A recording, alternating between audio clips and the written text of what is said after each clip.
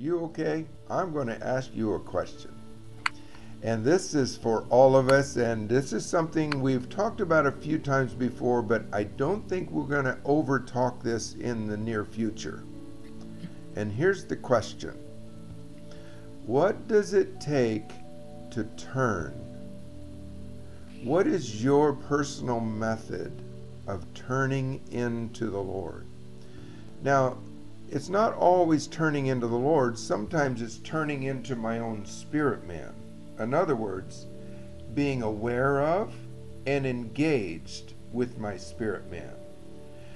But sometimes it is turning to that. Sometimes it's turning to the face of the Lord. And sometimes it's turning into the heavenly places. But the point is, how do we turn away from natural thinking, everything that happens between our ears? How do we turn from that into the spirit realm and become focused or aware of that territory? Yeah.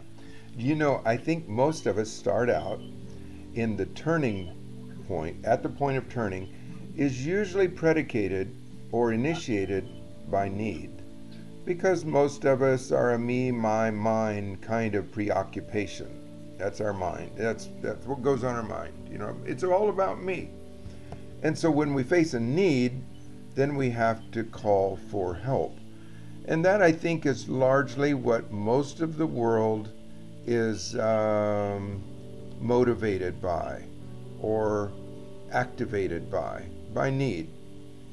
But as we grow and mature and learn the wonderful blessing or bliss of His presence, then we learn that there's a practicing His presence, like Brother Lawrence, you know, the old mystic from centuries ago. Brother Lawrence, practicing the presence becomes our preferred status rather than only approaching Him based on needs. So the maturity, I think, begins to help us to learn new ways. I like it, Teresa, that you say about anything can inspire you to turn. A butterfly, a cloud, a smell. Or how about this? I think we've all had this.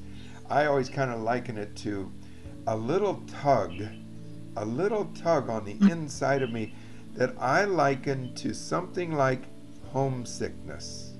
It's like, oh, ooh, that's kind of getting me right now.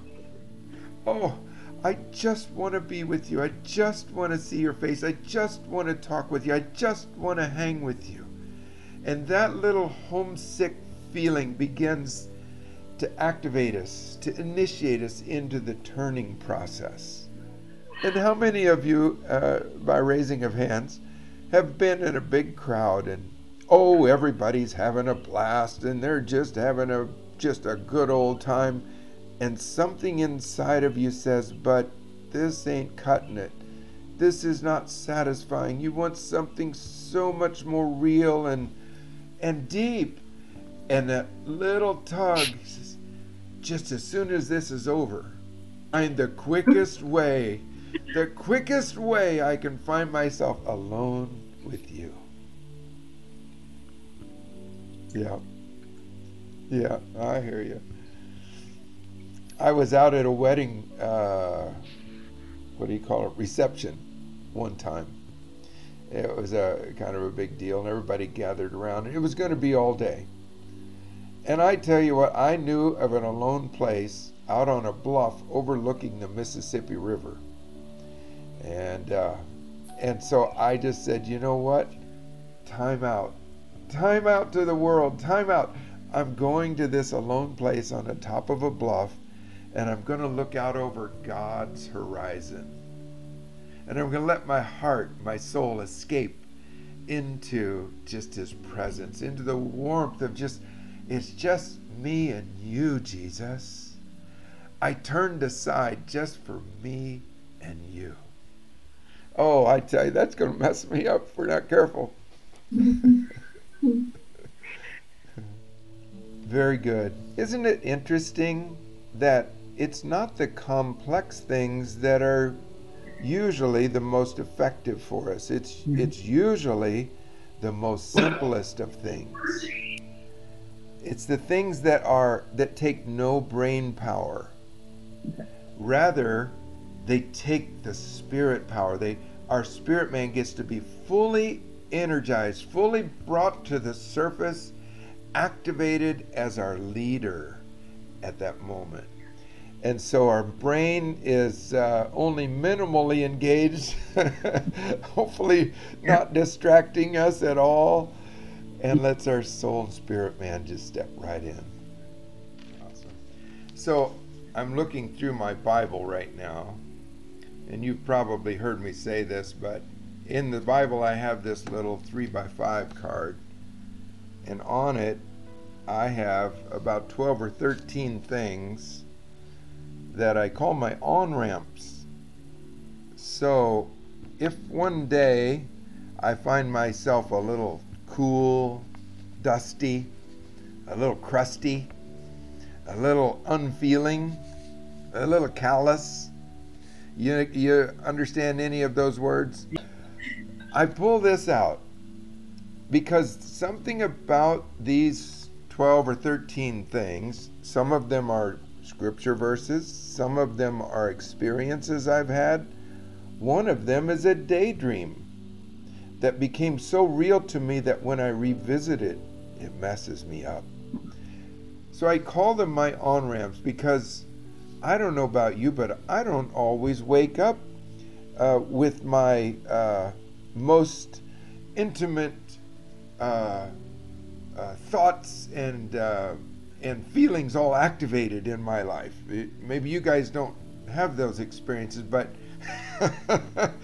but what do you do when you say, well, I want to turn, but I don't have anything to turn with? I don't feel like I can flick the switch. I pull out my on-ramps. Now I started this about 20 years ago, and now I have a lot more than this, but I keep this for reference. Many, many times when I have found myself ready to minister or about to minister in a church or a group or something, and I have felt cool, kind of callous, kind of just dry. It's like, Lord, this is not okay to minister in that kind of frame of mind and soul. And so I'll pull this out and I'll get away by myself and I'll just say, Lord, could I just talk through one of these? Lord, do you remember this time? Do you remember when we did this? And do you remember what happens? And then I just kind of begin telling the story to God. And mostly I'm telling the story to myself because I don't think God needs to be reminded. You know what I'm saying?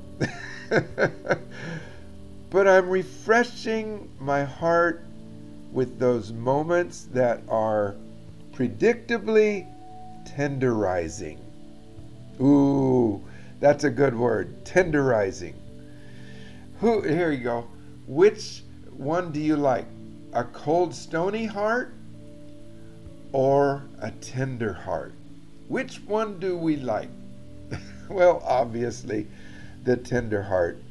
So, highlight, journal, document, establish what your turning practices are, what your turning methods are, so that you can revisit them without having to reinvent them or try to rediscover them somewhere in the future when you're not on a really good day. Find a way, get your little 3x5 going or however it works for you, and write those down. Some of these are scripture verses. And, this is one right here. This is Luke 13:32.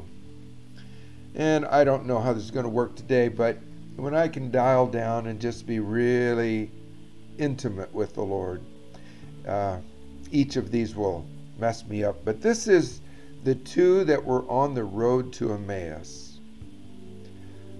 Their hero, there it is, their hero, Jesus, died. Their hero was gone. And they were commiserating. They're like, what do we do now? What's to be done now? What's our future now? Our hero is gone. Jesus got murdered. He's in the tomb. What are we going to do? And they're walking along, and along comes a man that they don't recognize. And he begins opening up the scripture, all that they were talking about. He makes it so clear to them. Their eyes of understanding about the scriptures were enlightened, and they're like, yes, would you have dinner with us? Yes, I will, this stranger said. And when they finished dinner, he opened their eyes, and he was gone. It says immediately he was gone. And it said then their response was, oh, did not our hearts burn within us? The object of their affections, the one who they thought they had lost, their hero, was gone. And then he came without them even knowing. He warmed their hearts, enlightened their minds, and then he let them know that it was him. Their desire, the one who they desired, was the one doing the enlightening. It's like, did not our hearts burn within us? So I don't know why, but that and 12 or 13 other ones on this piece of paper just have almost always the same predictable effect. Revisiting those special moments can be another one of those ways. Let me give a context for this, why this is important, and then we'll listen to one more person share how you turn.